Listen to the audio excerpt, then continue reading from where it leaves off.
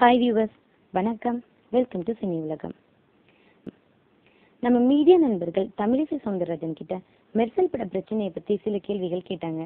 அதுக்கு தமிழிசை சவுந்தரராஜனும் நிறைய பதில்கள் சொல்லியிருந்தாங்க. என்னென்ன கேள்விகள் நம்ம மீடியா நண்பர்கள் கேட்டிருக்காங்க, அதுக்கு தமிழிசை சவுந்தரராஜன் எந்த மாதிரி பதில்கள் சொன்னாங்க அப்படின்னு பார்க்கலாமா? மெர்சல் பட பிரச்சனையால உங்களுக்கு தெரிஞ்சு என்னென்ன விமர்சனங்கள்லாம் வந்திருந்துச்சு அப்படின்னு கேட்டதுக்கு, எங்களோட ஃபோன் நம்பரை கொடுத்து எங்களை திட்டுன்னு எழுதியிருக்காங்க மீடியாஸ்ல. நாங்க ஒன்றும் 10,000 பேர் அங்க கூடல, பெட்ரோல் கொண்டு ஒன்றும் வீசல, படப்பெட்டியை பிடுங்கிட்டு பாம்பை கொண்டு தியேட்டர்ல விடல, அப்புறம் ஏன் எங்களை பத்தி அப்படி எழுதியிருக்காங்க? எவ்வளோ திட்டு விமர்சனம் வந்தாலும் வீட்டுக்கு நாங்க வாங்காத திட்டா இல்ல நாங்க பார்க்காத விமர்சனமா அப்படின்னு சொல்லியிருக்கிறாங்க நம்ம தமிழிசை சவுந்தரராஜன்.